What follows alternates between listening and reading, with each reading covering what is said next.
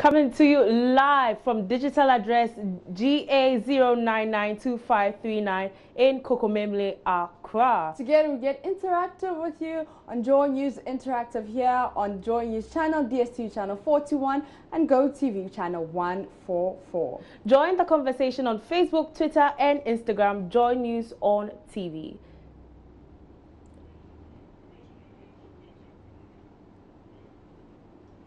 I'm Selina Ampo and I'm here with Mapito CBD. Now to our first story.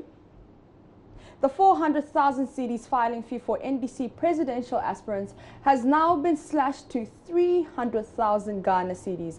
The sale of nomination forms, which closed on Tuesday, December 4th, has also been extended to Saturday, December 8th, but the fee still stands at 20,000 Ghana cedis, and the date for the primaries moved from January 19th, 2019 to January 26, 2019.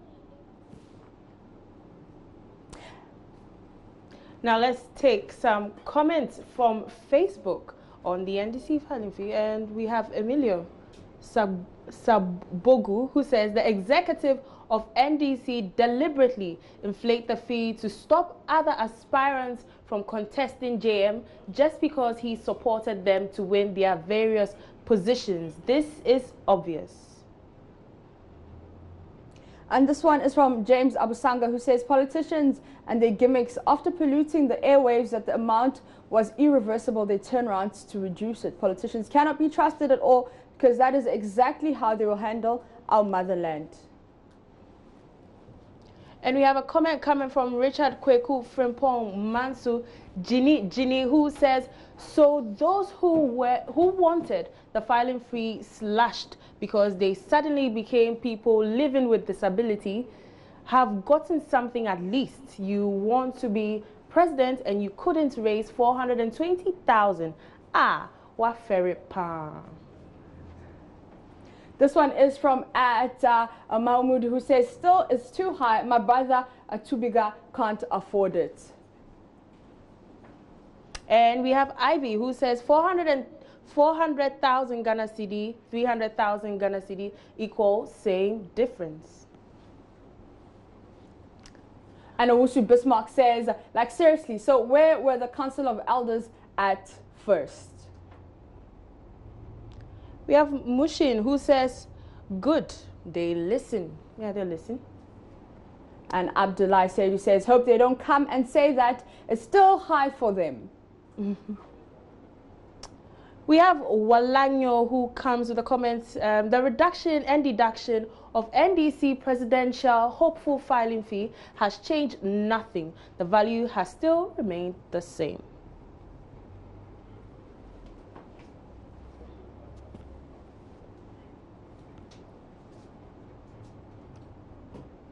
Moving on, these pictures of school pupils lined up with placards to welcome President Akufo-Addo into the Tema East constituency have been trending on social media. I'm sure a lot of people have seen it. We took to social media to ask, what are your thoughts? All right, so let's look at the placard. And this one says, President Akufo-Addo and Honorable Titus Glover will deliver. Now let's see what the comments are saying and what people have been saying on Facebook. And on Facebook, we have you are either irresponsible or deranged to continue exploiting school children to advance your political agenda while their parents pay fees and expect them to be in school and be tutored. Parents who sit aloof and watch their children being used for such unproductive and senseless ventures are equally irresponsible. As for school officials who align themselves to such conduct, the least said about them, the better. Free education with school children spending time in the hot sun, holding placards and waving at politicians and other dignitaries is not the way to build effective and efficient human resource. Ghana's future is at risk if we continue with such backward acts. Think. All right, let's see what more people are saying on social media about that. This one is from Kwesi, who says, this is child abuse. People in Ghana holding NPP placards during school hours. Ghana is at a reverse.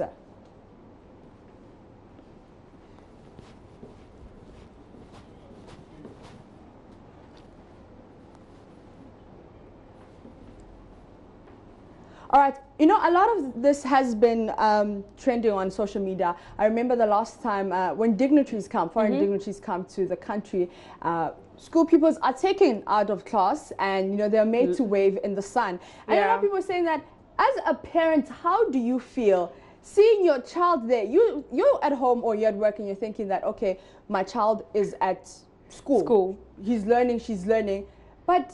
And then you watch TV, and then that's your son standing at the roadside holding waving. A placard or waving. But it's been an age-long practice from time immemorial. From Kwame Nkrumah's time, we've seen people stand at the roadside, young kids holding flags to welcome presidents to a particular area. So it's some sort of tradition. But to be holding placards that support along on party lines, it's quite different. All right, but you can send your messages to 055-815-7074. We put that on our Facebook page, Joy News on TV. Let's see what you have been saying. We're going to start with Kweku Dela Amponsa, who says, the only problem here is the NPP logo and the colors. They should have replaced them with national colors and flag. Let's instill national patriotism into the kids rather than party politics.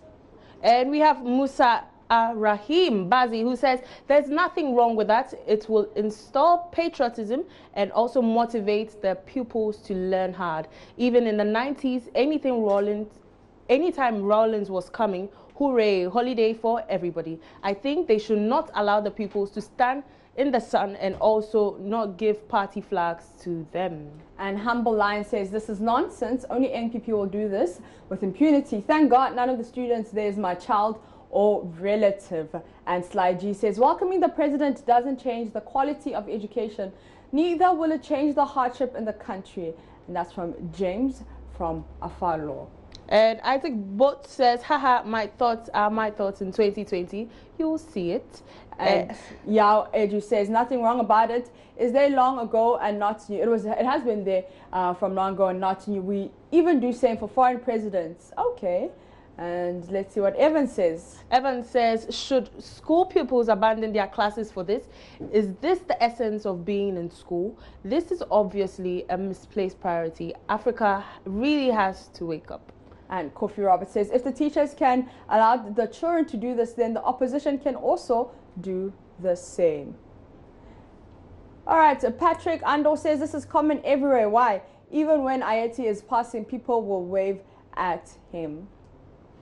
And Peterson says it's not even possible to see a class going on whilst the president is passing by. It's just not possible. The hypocrisy is too much. People just back anyhow. Erica Pierce says, I remember JJ time, they gave a small Ghana flag and let us stand by roadside to wave it for the president. We stand at the roadside, we stood at the roadside the whole day and JJ didn't come. And Ram X says, I'm patiently waiting for GES to issue a strong statement just like the one they issued to the Timpani headmaster. And we have Jacob who says, so no school for them and they are standing in the sun. Too bad, Ghana. And let's take our last few comments. Rafael Paralima says, but it was not in North. That one is not cool. Okay, but if it was not, it was in North. That one is cool. Philip says, very, very disheartening. Parents whose wards are involved in this uncivilized posture must sue the school authority.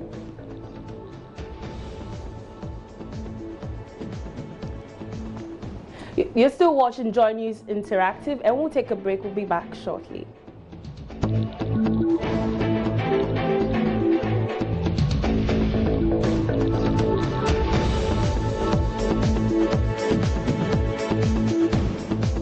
Welcome back from that breather. You're still watching Joy News Interactive. Remember, on all social media platforms, Facebook, Twitter, and Instagram, we're Joy News on TV. Our WhatsApp number is 055-815-7074. We gladly appreciate all comments, messages, and all videos and pictures. Selenam. Yeah. Like social media. We're talking about social media. Yeah. I'm going to ask you a quick question first. How comfortable in posting your younger brothers, your younger relatives? You know, when it comes to posting kids on social media, I think twice, because I feel like it's not good. It's not something, you don't need to show them that kind of platform yet. They have to grow into it. So I feel with time, yes, I would, but at a young age, I don't think I would. Okay. Now we're taking the next story.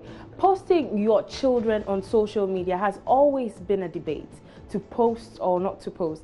Recently, the conversation came in the limelight when comedian Waris made a comment on Sarkodie's daughter. A lot of people on social media were blaming Sarkodie for exposing his daughter on Strongest Sassy last night. However, with Na Shoko, the question on the table was, what are your thoughts on posting photos of young children on social media? Let's see what her guest had to say about it. You tend to expose your kids to a lot of things out there, and it depends. You know, if we are talking about you, the parent, you know, posting maybe say birthday, post a picture of your child, wishing your child a happy birthday. I really don't see anything wrong with that. But if I have to create a page for my child, and there's a step-by-step growth, as in what my child looks like every single day till whenever, I don't think that's right. I think the child should grow and make that decision for themselves. Like, you expose them to a lot of things. Your social media, you're exposing them to the whole world. You're not just talking about Ghana. You're not just talking about Africa. The entire world. And you even have cases. Look, it may not be like so such a big deal here where you have people kidnapping kids, or you know, kids going online to start having conversations with people, and these people are actually looking out to sort of, like, you know, rape or whatever, harm children. Akwa, why no for you? I believe in shielding the children, and my children are very young. They are infants, in fact. I don't do much of social media. I think that's me as a person. Why? I don't know. Honestly, it's nothing. It hasn't really, you know, it's not that exciting for me. Yes. But are you on social media? Yes, I am. I'm on WhatsApp. I'm on Facebook. I'm on Instagram. But it takes, if you look at my page or my profile, you realize that it takes a very long time for me to even post something or like something or do something of that sort. My children, I would not. I wouldn't want to expose them in that light. Like, okay, someone just said, oh, that's Nyakwa's baby. Oh, I've seen a picture. And as soon as you put them on social media, as soon as you put them on WhatsApp status or something, someone can just screenshot. And do what with it? And then before you realize, it's on Facebook. Oh, that's Nyakwa's baby. See how he's growing. See how big he is getting. Or something like that. Or maybe you've got a little girl. Oh, look at how chubby the baby. You know, people have certain things they would say about control what people's baby. Yeah. Someone could even have a very negative comment about it. Because really, you know, you cannot control what people say, especially on social media. Absolutely, but generally, I haven't really found, because the thing is, my Facebook, I live on Facebook, and my Facebook page, I'm, you know, constantly I'm following, deleting, blocking, you know. I don't suffer fools gladly on my page. Okay. And he's like, what did they say? So I'll show him the comments. Yeah, that's the other thing. I mean, if your son is concerned about knowing what people are saying about him on social media, don't you feel that you're allowing him maybe at an early age or too early to be concerned about what the world thinks of him? Well, the thing is, this idea of what the world thinks of you, you would experience that in daily life anyway, even if you're not on social media. As you're going about your business, like she said someone would say a mean comment about your child. People don't just do that on social media, because social media, what happens on social media is exactly what happens in real life. So people are still rude in real life. People.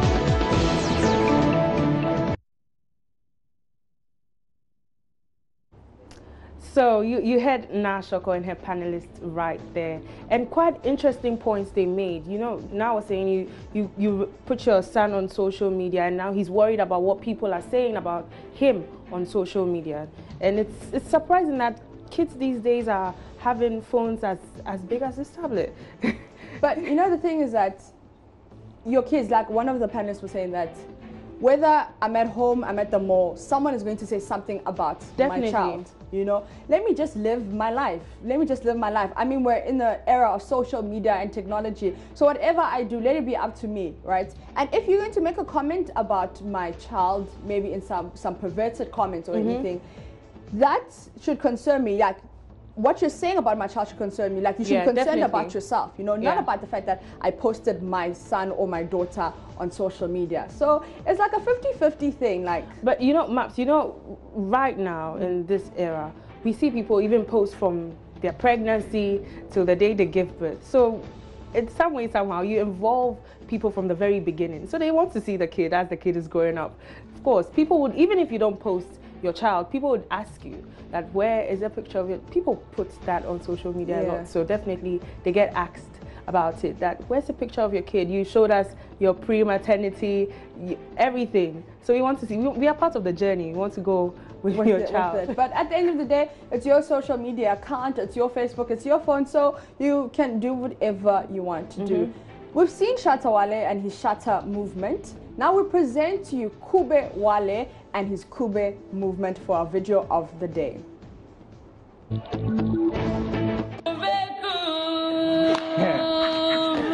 Yes, Kube, Kube.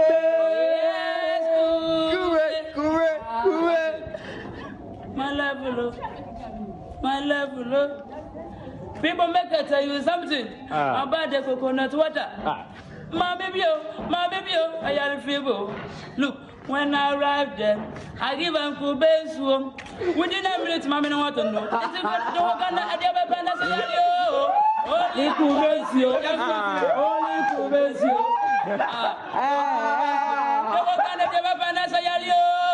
Only Kubesio. Only Kubesio.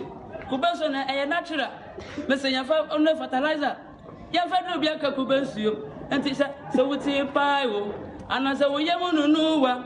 In the money you take coconut water. We did not make someone water. Only Kubesio. Only Kubesio.